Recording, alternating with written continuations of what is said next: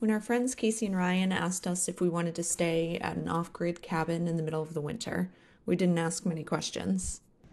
We usually don't when it comes to that kind of thing. We enthusiastically said yes and got our things ready, taking a Friday off and borrowing a jet sled from Nate's mom and dad to haul our stuff in for a long weekend.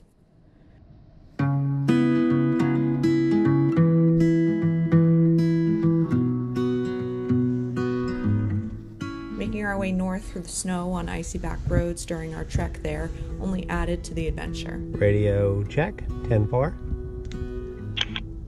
That's a big 10-4.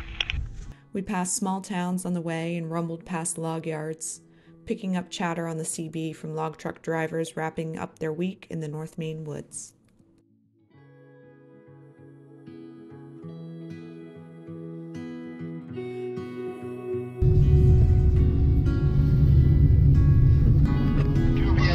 Mile 10, heading in on Pickle Road. Getting old and soft.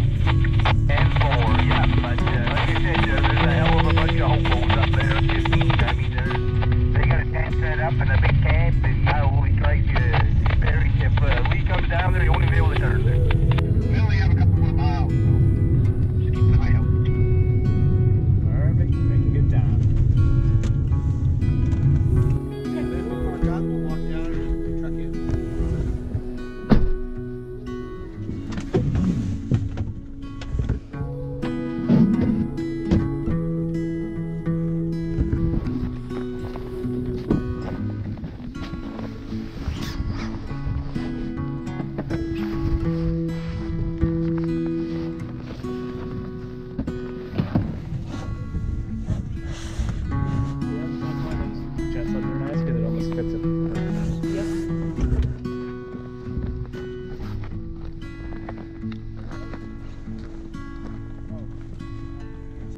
The snowshoe inn was short, but our cargo was heavy. We huffed our way across a thick blanket of snow to the cabin, where it was a toasty 20 degrees inside. The wood stove was a welcome sight, even if it did take a while to warm the place up. Willow Camp, established in 2020, but built long before that, would be our home for the next 3 days.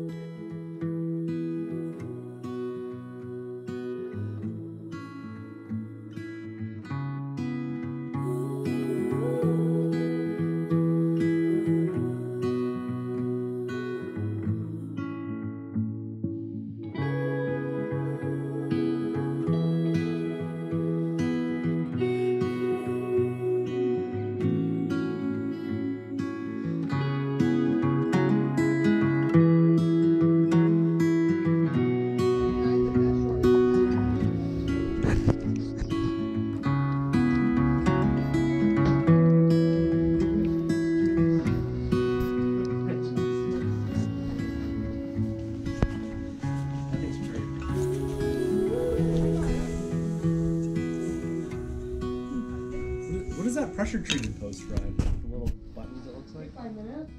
After settling in, we wandered outside, sliding down the hill from camp to the frozen pond, drawing pictures in the snow, and collecting flakes in our eyelashes. I couldn't remember the last time I'd played in the snow. Hiked, yes. Skied, yes. But played? We made snow angels and hucked ourselves into snow piles, belly laughing about the fact that I almost brought 36 eggs with us for 4 people for 3 days.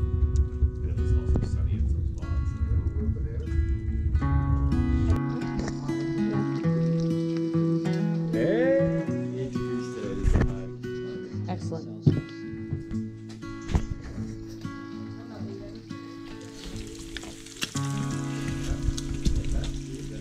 Brecky.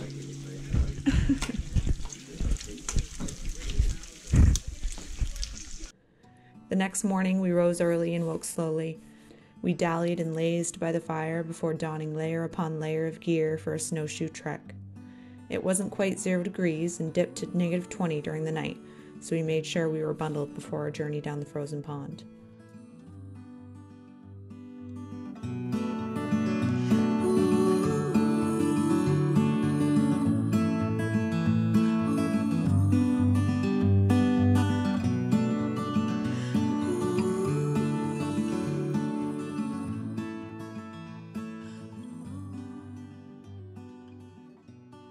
It break?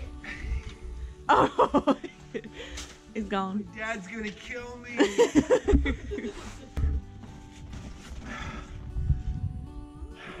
Yeah, it's definitely broken.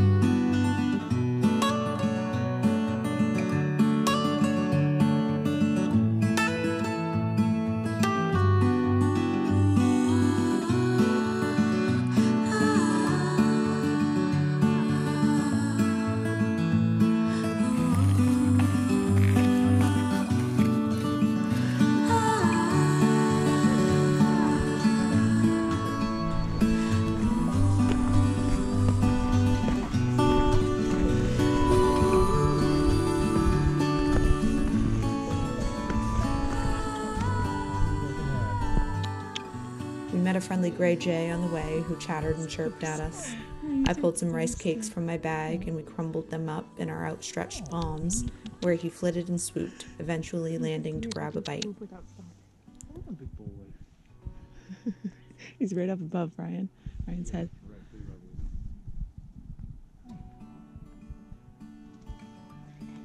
No.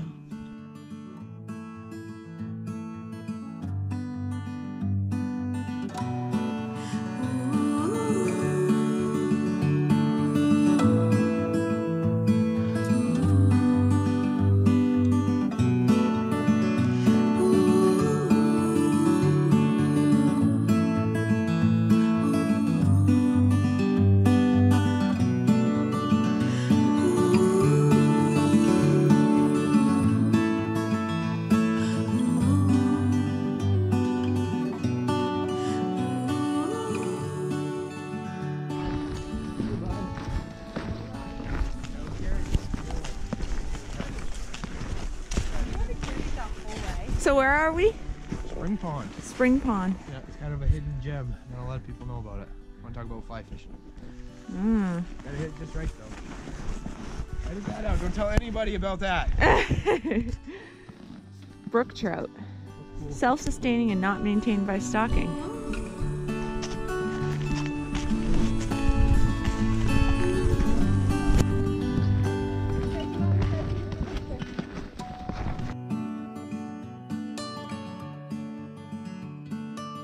And a sundog, a halo of light around the sun caused by refraction of ice crystals, greeted us.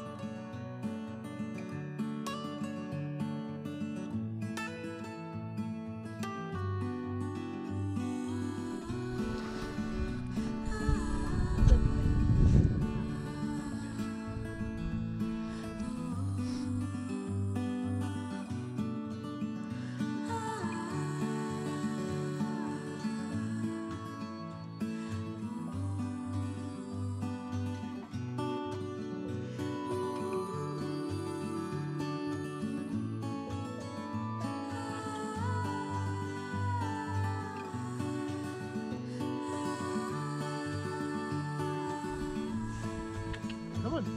Come. Come on. Come. Come on. Come on. 2 o'clock. 2 o'clock. And it's, yeah, like 5 degrees. It's warmed up a tiny bit. And that looks like it's like, looks like 3 degrees. 3.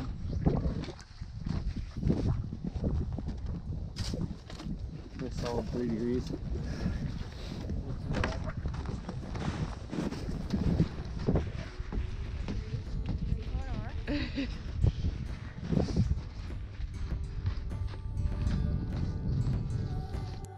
We arrived back at the cabin and stoked the fire until the space sat at a cozy 80 degrees. We had meant to play games and read, but instead we fell asleep for a short while, exhausted from the cold. We ate dinner late that night, opting instead to talk through the evening about life and relationships and generally getting to know one another even better than we already did. Alright, so this is the first entry, September 4th, 2020. We got here at 11:30 p.m. and decided to have lunch. We got started at about 1 p.m. and finished by 6:30 p.m. 2 new roof panels, new stovepiping up through the roof, new boot and cap. It went pretty well, but we worked hard to finish it today. Had dinner late. Kim had made us white chili, and it hit the spot. We are talking now, listening to the radio, and Ryan is enjoying some Knob Creek. The next day, we were able to not have to replace the roof panels for the heater vent side. That was real nice, as we only had to clean off the roofing tape side, the roofing tape residue, and install the new boot. We were finished by 1 p.m. With all of the time now on our hands, we decided to rebuild the outhouse. We finished that job at about 6:30 p.m. Holy, that's a lot of work for a couple days. We tore off the old roof that was hit by a tree and crushed right down the middle of it. Installed a new metal panel roof, replaced all of the mesh screening, and straightened the entire structure. Came out pretty nice, and a great backup to the inside bathroom. We finished up a few other jobs and decided to spend some time on the pond. We pedaled down to Matt's camp at the other end of the pond. Ryan took the maiden voyage in Kim's kayak and christened it with Miller Lite. I trolled all the way down and back without a hit. We did fish off from the dock, and Tom managed to catch 1 trout about 7 inches long. Chub were all over the lure, and we caught a few of those. Had a good trip and got some major work done. Almost ready for winter. Oh, here we go. Cloudy, snow showers likely in the afternoon, highs near 15 or minus 9 C. Cloudy tomorrow night, a chance of flurries, lows around 2 above or minus 17 C. Hey, this is Ed. We're gonna have flurries. Chandler Pond is right there. Oh, wow. Okay. So it's way down. And that gate is our gate. Beetle Mount and Sea Sub. There it is. And the spring where we walked to today. Where's your thing, Casey? Is that where we are? This is where we are, yep.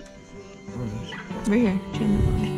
Oh yeah. And that's the gate.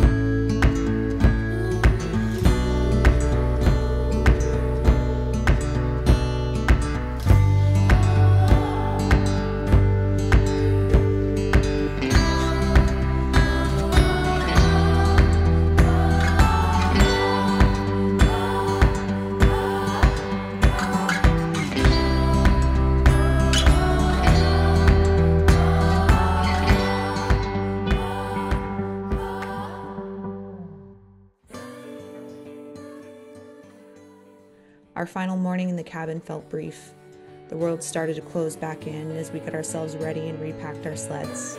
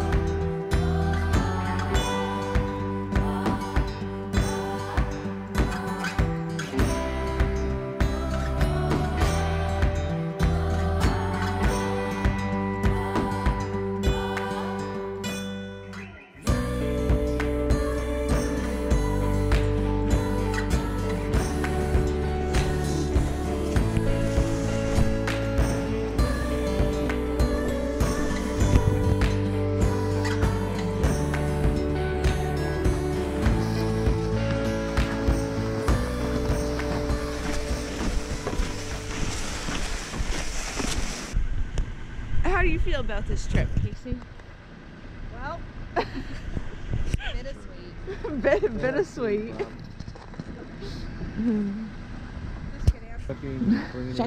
Like everything went super smooth. Yeah. Doesn't that feel good? Like give that little like foot like. Yeah. Feel good? I like it.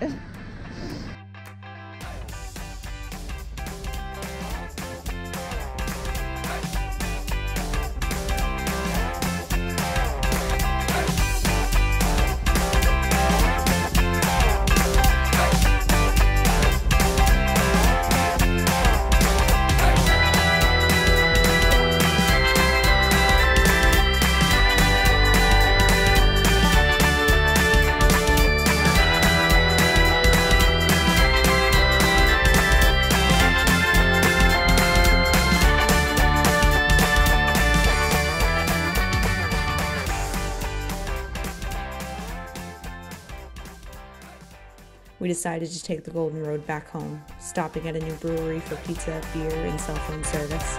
Eventually parting ways for home, reluctant to leave.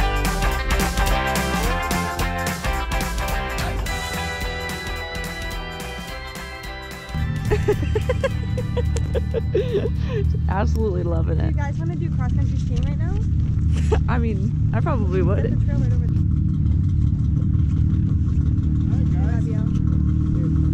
I'm so sad. I don't want to go. Me either. Me either. I feel exactly the same. I am sad. Thank you. Thanks for having us at your camp. Sure.